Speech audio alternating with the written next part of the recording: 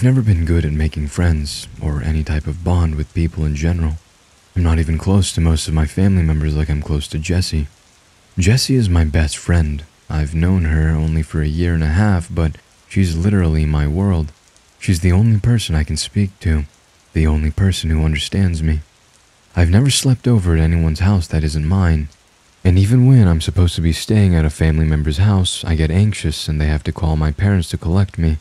This results in my parents having to cancel everything that they plan. My parents resent me. I'm a huge burden to them because of just how anxious I am. Jessie asked if I wanted to have a sleepover at her house. I'd never been to her house, or anyone for that matter. And I'll admit I was ecstatic, but also hesitant, in case I got anxious and ruined the sleepover and my friendship. I knew I was probably overthinking, but it still scared me. Jessie gave me some time to think, and I agreed. I told my parents, and they were pretty shocked, but decided to let me go because I had an actual shot at making a best friend for life. The car pulled up onto a large driveway, connected to an even larger house. It was huge, like mansion-sized, probably the biggest house I'd ever laid eyes on. Me and my parents made our way over to the front door, which was about twice my dad's size, and he was 6'7". There was no doorbell. Instead, there was an abnormally large silver knocker in the middle of the door. I knocked. Jessie answered the door. When she saw me, her face seemed to light up and her smile grew larger. She instantly leaned in for a hug. Jess's mother and father also approached the door and stood behind Jessie, also with a comforting smile on their face. Jessie's father was also tall like my own dad. He was your typical dad-looking person. It was the same with her mother too. It was almost surreal. Jessie toured me around her huge house, which took about an hour in itself. Then we ventured off into Jessie's bedroom, which was huge and pink. Very pink. Like every object was pink. After staying in Jessie's room playing games and eating candy for a while, her mother walked into the room and placed a sheet of A4 paper on Jessie's bed. The way she walked was so elegant and graceful, like a ballerina. I took off my headphones and grabbed the sheet of paper. It read, "Sleepover rules. Follow these rules to ensure you have a safe and happy sleepover. 1. Don't eat too much candy. They can smell it from miles away. 2. Do not leave the bedroom after 1:45 a.m. Please remember this rule. Your life depends on it. 3. If you happen to wake up during the night for no apparent reason, hide under the bed within 25 seconds. 4. Do not get snacks from the mini fridge during 8:56 p.m. and 9:47 p.m. You will not like what you find. 5. Make sure to turn off any light source apart from the TV. You must keep this on all through the night. I can't emphasize how important this is. 6. If you wake up randomly and see Jessie sitting upright, awake in her bed, run. Lock yourself in the ensuite and do not come out for the rest of the night. If Jessie knocks and says she hurt herself and needs help, ignore her and do not reply. 7.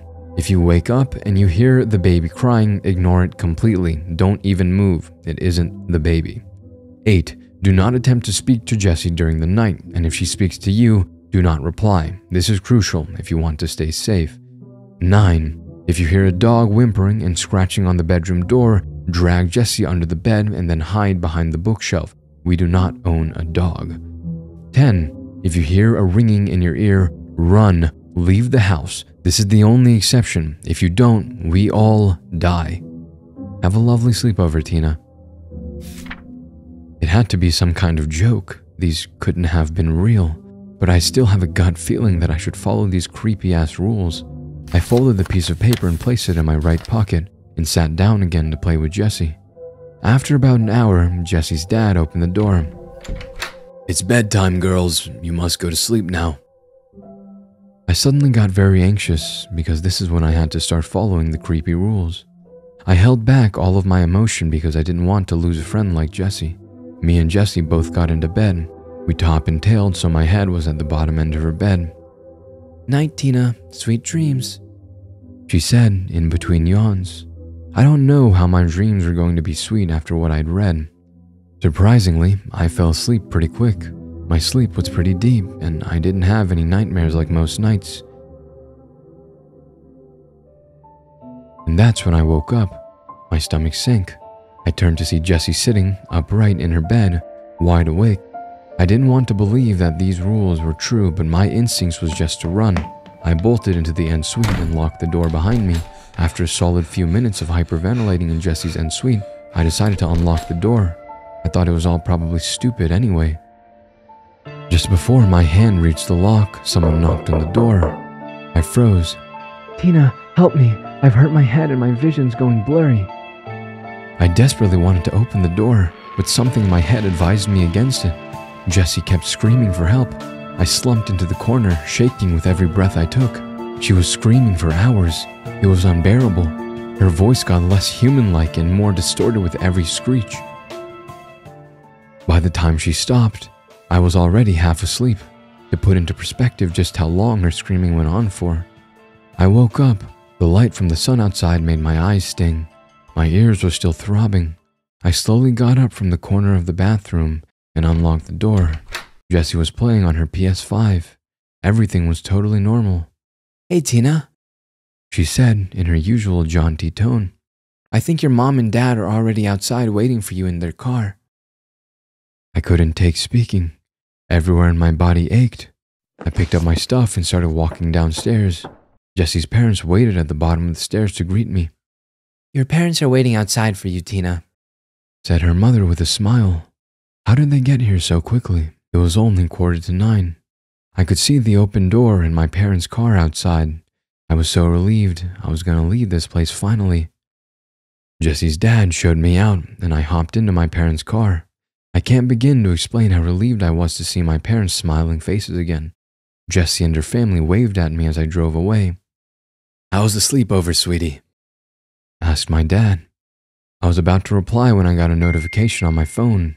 It was a message from my mom. It said, Hey Tina, I was just messaging to ask what time you wanted me and your dad to pick you up from Jessie's house. Smiley face.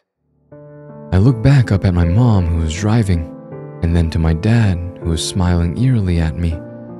Shit, I forgot to leave on the TV. I felt sick to my stomach. Forgot something? Asked my dad.